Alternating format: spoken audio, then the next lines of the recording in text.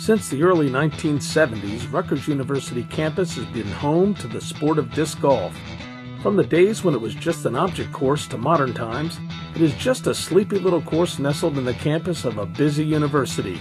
Today is the day of Marcho St. Pat's Madness Tournament, and to see who comes out on top of the madness, stay tuned as Disc Golf Monthly starts now.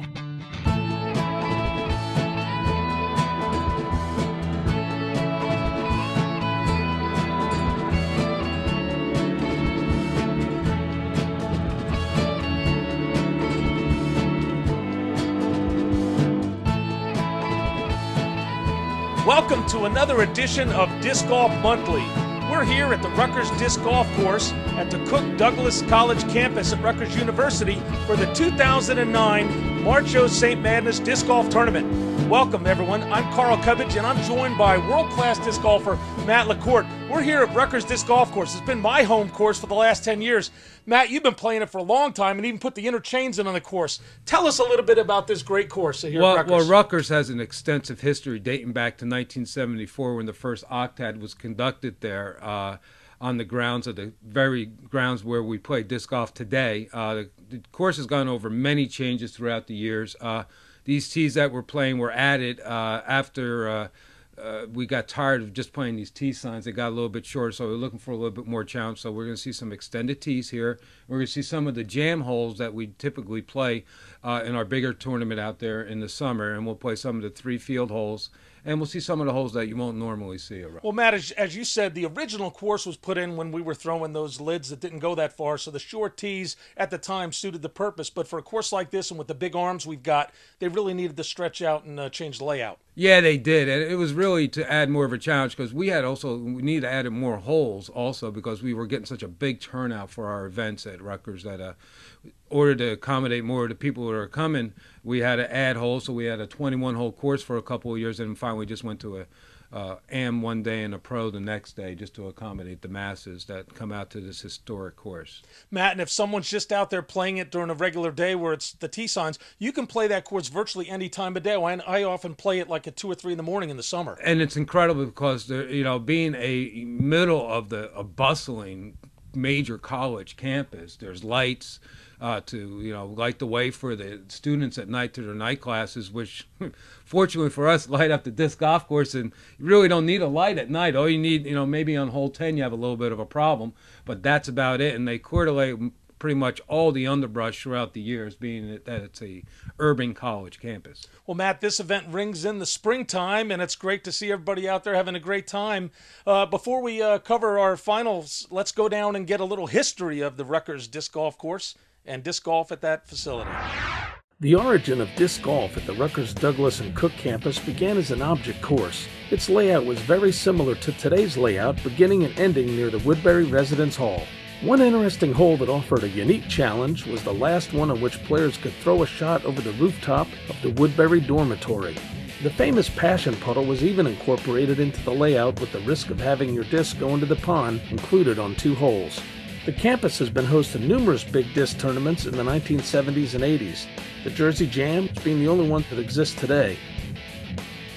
By far, the most participated event ever held at Rutgers was the 1974 Jersey Jam, which at that time was held as a multi-disc event, which had over 250 participants playing in 7 events over a 3-day period. Permanent targets came to Rutgers in 1982 as a result of a scheduling conflict in which the WFDF World Championships had to be relocated from its original location, the Rose Bowl. The course was installed in 29 days and was paid for by tournament sponsor Mazda. The targets were DGA's single-chain Mach 1 baskets. The course was designed by Dan Doyle, whose recent accomplishments have been TD of several national tour events in the Mad Sea and NEFA regions, donating over 50 discs to Vietnamese orphan children, and working on having a portable course put in at a VA hospital in Coatesville, PA. The legacy of the Rutgers Disc Golf Course is that it is a short course that was designed in the days when disc golf was played with ordinary frisbees referred to as big lids, because of the resemblance to trash can lids. Although the single-chain Mach 1 baskets have been modified to have a secondary inner chain, the baskets do not meet the technical requirements to allow the course to host a PDGA A-tier event. The layout of the course is not long, rather short and technical, perfect for players to enhance their skills on traversing the course while building their putt and approach skills. The course is host to the annual event, the Jersey Jam, every summer. The layout of the Jersey Jam is modified and uses a larger part of the campus to allow for several par 4 holes. To get more information on the event, log on to www.discdevils.org. And speaking of devils, here's Disc Devil B.O.B. Bob Graham to give us a lesson on how to get more power from your drive using the cross step.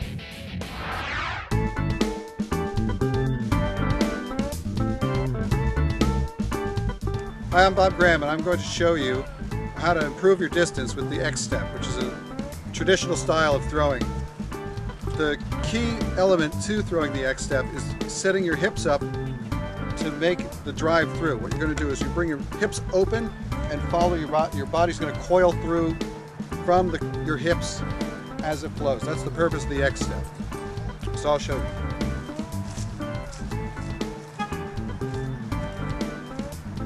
The first thing you're going to do is line up with your target. You're going to begin with your forward foot is going to be your throwing hand. You're going to step forward, cross over, and what you're doing is you're setting your hips in reverse. So you're kind of twisting your body. If you take your first step, you twist your body, you're going to bring the disc back on the twist. And as you bring your hips forward, your disc is going to follow. So this hip's going to come forward, and this is going to follow through.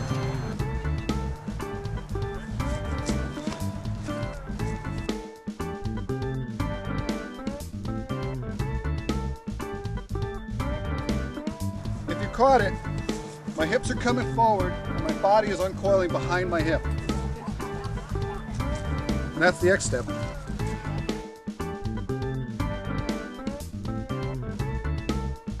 Matt, that was a great piece on the history of Rutgers Disc Golf, and Bob certainly is B.O.B.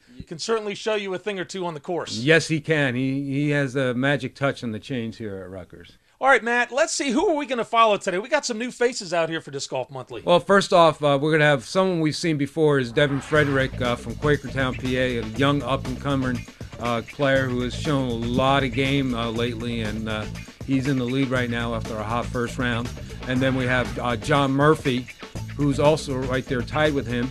And John Murphy is from Levittown, PA, and he's a young and up-and-coming player who's been only playing pro for a couple of years now. And then lastly, we have John Henry Kane from Salem, New Jersey. He's been a long-time New Jersey player, plays a lot down in Delaware, and he's bidding for a big win today. Yeah, 3 great players, good guys, all of them, and should be an exciting finals here. Matt, before we do that, we're going to go back and take a break, and then we'll be right back, and we'll cover all the action here at Rutgers.